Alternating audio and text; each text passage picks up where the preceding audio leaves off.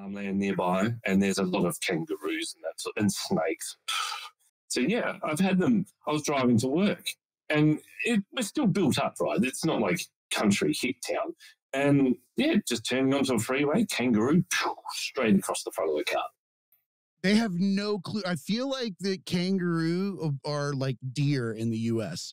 They just dart in front of everything with no regard for their own life. Pretty much. And they even things like I mentioned to you earlier, like koalas, they look nice and cuddly, and yeah, the ones in the zoos are, but don't go out to any of them in the wild. They'll chew your face off.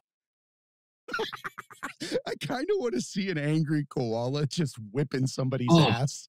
They sound horrible. They have this terrible growl, and you can hear them in the trees. They go nuts. So yeah, anything in Australia that breathes is probably going to kill you on some level.